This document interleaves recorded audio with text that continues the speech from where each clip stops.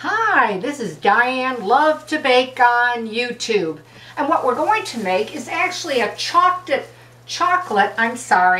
shell topping or ice cream hard shell topping. And I think you know which brand I'm talking about, but this is such an easy recipe so that you can use it over ice cream. You can use it over frozen popsicles.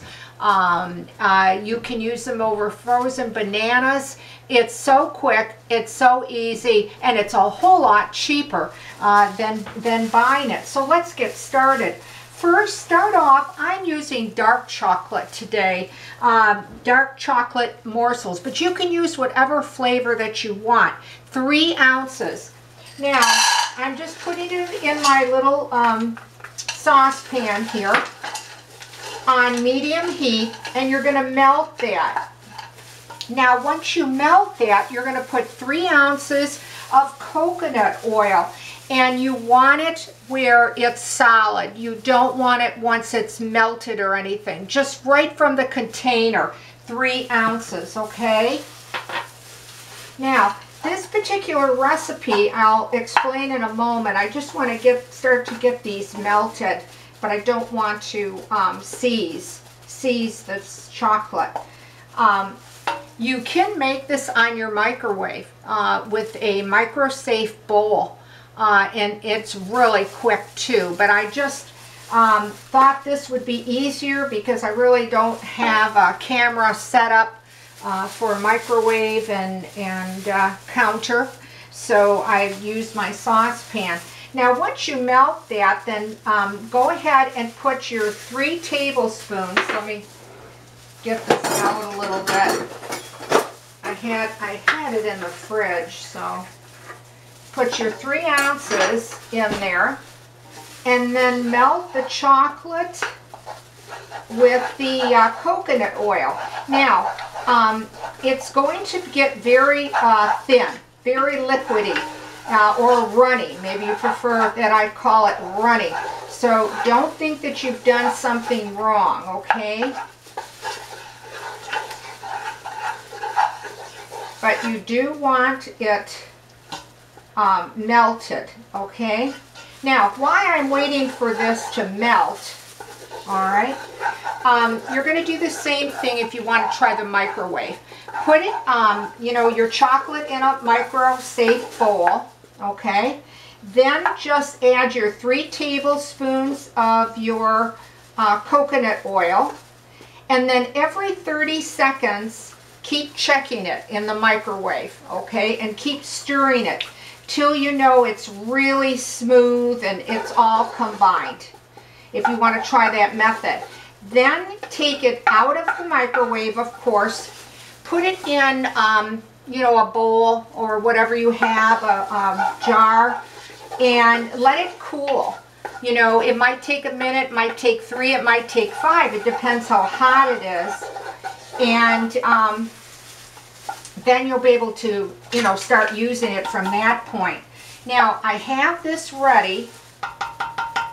Okay, so what I'm going to do is I'm going to just pour this into this bowl. Okay. I'm going to try to get the excess. And as you can see, it is quite liquefied. It's quite runny, just like I told you. But you can't use it, or don't want to use it, till it cools down. And that really depends how hot, that you've heated it. All right, I'm going to set this aside. Okay, and get rid of that. All right, and I do have some that I made ahead, so it would be cool enough to show you. So I'm just going to bring back my paper here. Okay, now this is some that I made ahead, and it's already been cooled. Okay, so it's not hot. Now, if you want to, let me grab what I need out of the freezer. Okay. For instance, if you want to dip a popsicle, these are orange, also blood orange popsicles dipped in this chocolate. Oh, they are so good. Okay, and then just take that, and if you want to submerge it in a larger bowl, you can go ahead. I tend to just like to drizzle it over, and I like kind of a thick coating on it, and just let it drain down. Okay. All right, and then if you have styrofoam, or you can just lay them on wax paper, let it once it hardens to the touch, then what I like to do is I like to wrap them in a little plastic wrap and then put them in the freezer till I'm ready to serve them. But you can see already that hard finish has dried on this popsicle. Okay. So we have that done. Now we have a banana that I just used these sticks. You can use popsicle sticks too, whatever that you have.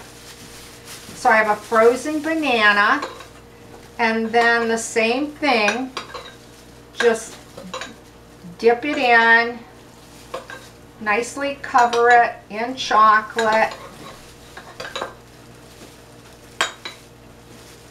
Everybody loves frozen chocolate bananas, but who wants to pay the price for them when they're already made up like this? And again, I like a nice thick coating of it. You might not. You might just want, a thin layer. Okay? And the same thing with the frozen bananas. To keep them till I serve them, once they harden here, then I place that on a piece of wax paper like I have here, or saran wrap, or your parchment paper. Okay. Here's one that I actually did also with a blood orange popsicle earlier, and then wrapped it up. Okay, I'm just going to move the banana to the other side, let that dry a little bit so that you can see it. Okay, and again, that mixture that I made is still warm. It's a little too warm for it to start dipping things. So again, you don't want it hot. You don't want it warm. You want it cool. Okay. Now, I also want to show you that a lot of people, and including myself, I asked my friend when I saw her do this at her house, when you have leftover, I went ahead and poured what I had left over in this container, and I put it in the refrigerator, and you can see it got hard. Okay. And so if you're not going to use all of this, you'll want a nice airtight container for it. I keep mine in the fridge, and when it comes out, it's going to be like this. It's going to be solid. Put it back in your microwave about every 30 seconds or so. Just stir it till it's melted again. Let it cool down again, and you're ready to use it, again. So you don't have to worry that, what am I going to do? Just throw this out? I didn't use it. Just put it in the refrigerator. It is going to get hard, just like this, but then you'll put it back in the microwave every 30 seconds, stir it till it's smooth again, let it cool, and then you're ready to dip. Okay, so there we have it. We've got that beautiful banana with chocolate coating on it. And then again, you can just wrap it back up in your saran wrap or your plastic wrap, put it in your freezer till you're ready to serve them. So it's easy and it's quick, and it's inexpensive to make this chocolate shell topping, or if you prefer ice cream hard shell topping or coating. If you give this recipe a try and you like it, well, leave a comment because I'd like to hear from you. I'm sorry I no longer put the recipes below the videos anymore due to so many people posting and pinning and taking my work to other sites. And it is frustrating that when you do write to me and I want to answer you that I can't because my work is on another site. So please solely watch me on YouTube on Diane Lovetobake, and I will answer your questions or your comments in a timely fashion. If you like this recipe, like the video, give it a like. I really appreciate it. Or if you're so inclined, if you'd like to subscribe to the channel, that would be wonderful. Well, thank you for watching Diane Lovetobake on YouTube. Stay well, stay safe, and I'll see you soon.